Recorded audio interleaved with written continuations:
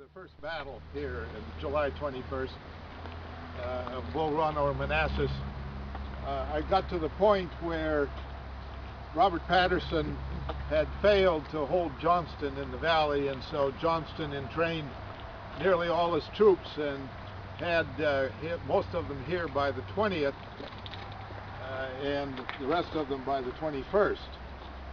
In the meantime, McDowell and about 32,000 Union troops had set out from the Alexandria area on July 16th. Now remember, these are untrained troops, 90-day militia for the most part. A couple of the regiments had already converted to 3-year volunteers, but most of them were 90-day militia. In fact, one regiment from Pennsylvania and one artillery battery from another state were marching back toward Washington on the 21st, on the 20th and the 21st, because their time had expired. And the time of quite a few of the other regiments would expire over the next couple of weeks. The Chief of Staff of the Prussian Army, Helmuth von Moltke,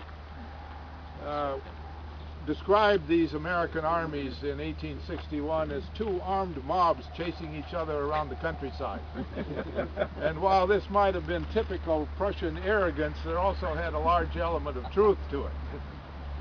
Of course, by 1862 or 1863, most of them would be veteran troops who had learned the job of fighting on the job. They were untrained troops by this time, and one of the hardest things for untrained troops is to maintain march discipline, and for their officers to impose discipline. And so there were all kinds of delays as the Union troops moved out from the Washington area to the Centerville area where they were going to deploy for this attack. One division, or part of one division, had been ordered to what was called in those days to feel the enemy. That is to try to probe the enemy position, find out where they were.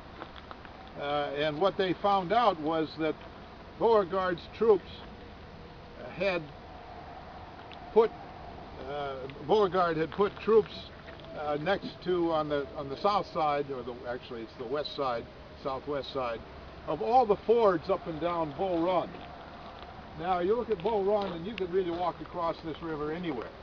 It's shallow, except when it's in flood, then they can have some pretty serious floods. But you'll also notice as you look at it that the banks are very steep. And what you need for an effective ford is an area where wheeled vehicles as well as animals and individuals can get down to the stream and then back up the other side. Now Bull Run is fordable at several places. So Beauregard had to have troops, and most of them downriver from where we are, to guard against the crossings here. Originally, McDowell was going to try to go around his flank on the east side, which is the direction of Manassas Junction, the railroad junction, which was the real objective of the Union Union force. And he sent a division down to probe the Confederate position at Blackburn's Ford, which is not on any of your maps. It's about 5 fords downstream, 3 or 4 miles downstream, the direction I'm pointing. And exceeding his orders, General Tyler got his troops involved in a fairly substantial firefight with a brigade commanded by General James Longstreet. And they were eventually repulsed. But one thing that McDowell did learn from this probe was that Beauregard had really posted strong defenses on all of the fords down that direction toward Manassas itself.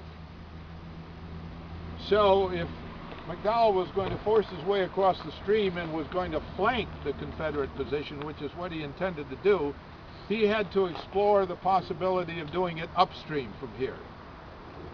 Because at that time, the farthest upstream the Confederates had any defensive position was defending this bridge. So he spent another couple of days personally scouting the roads and paths and fords upstream. And if you look on map 2, the second map,